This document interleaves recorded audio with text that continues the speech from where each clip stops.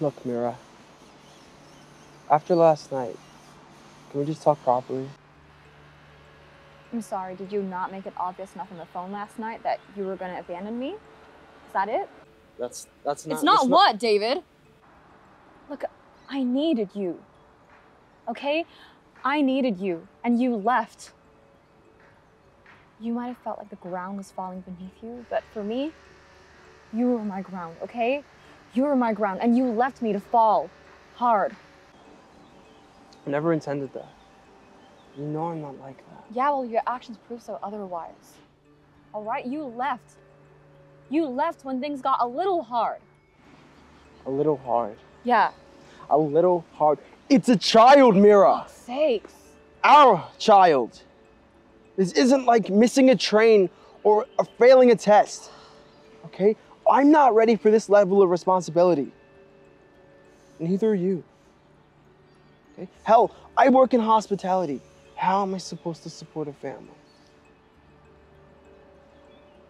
And I freaked when you told me.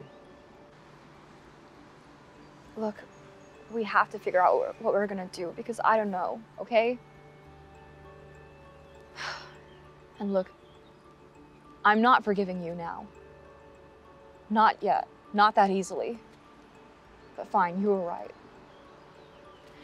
We were meant to figure this out together. Together. Yeah? Do you understand? I do. I did come looking for you, didn't I? Even if it took me some time.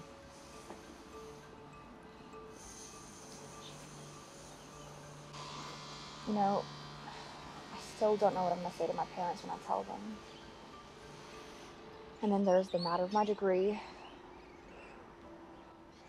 Well, whatever happens, I'm here now. And I'm not leaving you again. Whatever happens now and in the future, we'll face it together. All three of us. Yeah, okay. Together.